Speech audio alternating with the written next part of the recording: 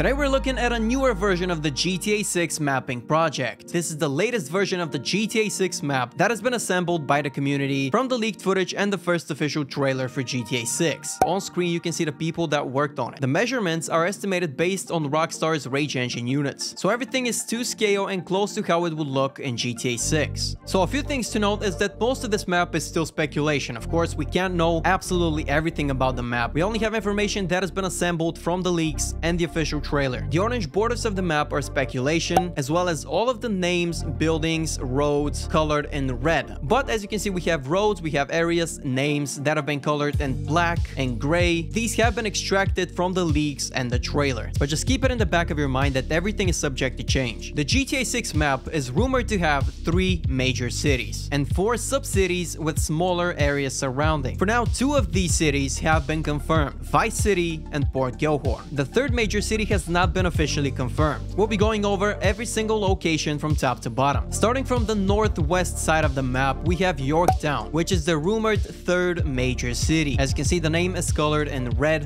which means that it has not been officially confirmed by Rockstar. Everything you see in red is subject to change, but Yorktown is our rumored 3rd city. The light green plates showcase the urban area, so you can get an idea of how big the city might be. Below Yorktown, we can see Hank Hill. This is presumably near the southern part of Yorktown. Hank Hill is one of the new hills that'll be in GTA 6. West of Hank Hill, we can see Bokemer Bridge, presumably going over a new river. East of Yorktown, we have Red Hill and Red Hill Forest, which is rumored to be one of the small towns. East of Red Hill, we have the biggest body of water located roughly in the middle of the map, Lake Leonida. Again, the orange borders are speculative, so we haven't seen anything from Lake Leonida, but we know it is going to be called Lake Leonida. East of Lake Leonida, we have 2 new locations, Eganfinaka and Ambrosia. These are 2 of the other rumored towns. If we keep going south from Yorktown, we will reach Port Gilhorn, and we have quite a lot of information about this city. Starting from our first area, this is where the Hank's Waffles Diner is located. We have information about some of the structures and buildings that'll be surrounding it. We have a gas/water tank, a water tower, tall chimney, car wash, and the Easy Inn Motel. East of them, we have Domed Hills, 2 new hills on the map of GTA 6. Now, as you may be familiar, Florida is quite a flat state, so we won't be having huge mountains, at least in this part of the map. So you can expect a lot of these small hills. South of Dome Hills, we have the Port Gilhorn Motel, which is a motel that has been confirmed by the leaks. By the way, if you're wondering what the yellow dots are, they're showing the player location from the footage. We also have information about the streets next to the motel. On the other side of the street, so directly across from the Port Gilhorn Motel, we have a gas station, a store, and a taco restaurant, which are colored in red, which means they're speculation. West of the Port Gilhorn Motel, we have the Gilhorn Bluff, again colored in red, and we have one of the biggest map pieces that have been revealed by the leaks. This is one of the biggest chunks we have, and it is of Port Gilhorn. If we keep going south, we will see Port Gilhorn Racetrack, which has been confirmed to be in the game, but you can see some more speculative roads and highways. East of the Port Gilhorn Racetrack, we have the Leonida State Prison, an industrial. That is all the information we have about Port Gilhorn. Now it's time we move on to Vice City. It is the main city of GTA 6. So if we start from top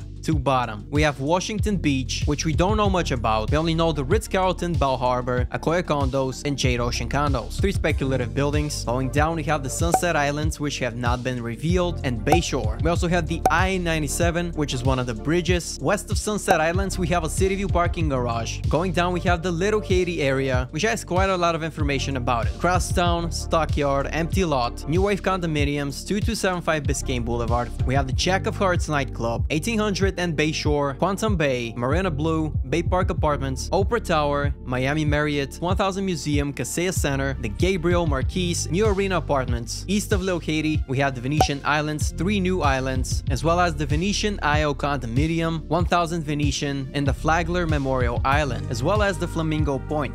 Moving southwest of Little Haiti, we have the Rock Ridge area. This is where Mamba Stadium is located. We also have the Metro Mule. You can see some of the streets and buildings in this area, including including industrial facility and a brand new Vice River, which has been added with the latest version. Some of the speculative buildings include Equinix Building, Tuscan Place Apartments, Road Building, St. John Bosco Church, WDFJR Courthouse, SP Clark Government Center, and FPL Solar Amphitheater. Moving south, we have the Vice City International Airport and the Brickell area, which we still don't know the in-game name of. Some of the buildings in that area are the Vice City International Airport Metro Station, the Seabolt Point, Brickell Tower, Mary Brickell, Fortune House, 1 Broadway, Espirito Santo Plaza, Bayshore Place, Four Seasons, Imperial at Brickell, Santa Maria, Ritz-Carlton Coconut Grove, Grove at Grand Bay, Grove Offices, Park Grove Condominium. We also have the new island Brickell Key, and southeast of that we have the Leaf Links with the Crandon Park Tennis Center. Between Vice Beach and downtown Miami, we have the Vice City Port. You can see some of the ships. South of Vice Beach, we have Fisher Island with an unconfirmed name, and it's time to move to the Vice Beach area. Some of the buildings on the southern and western parts of the island are the Flamingo Point, the Waverly, the Floridian, Morango Grande, Apogee South Beach, and Portofino Tower. Some of the confirmed ones which we saw in the trailer are on South Beach, and they include Cordelia, based on Park Central Hotel, Seahorse, based on the Gabriel, Atlantis Hotel, based on Beacon Hotel. We have the CVS at Johnny Rockets. We have Hotel Neptune, based on the Shore Park Hotel, Boardwalk, based on the Breakwater Hotel, the Ocean View Hotel from GTA Vice City, Hotel Dixon, based on Hotel Victor, Villa Casa Casuarina, Hotel Crescent, 1220 Ocean Drive, Cardozo Hotel, 1300 OD, 1500 Ocean Drive, Royal Palm South Beach, Sea Spa Lowe's, Miami Beach, Lowe's Miami Beach Hotel, the Ritz-Carlton South Beach, the W Hotel, Cadillac Hotel, 3325 Collins Avenue, and Treasure Tower in North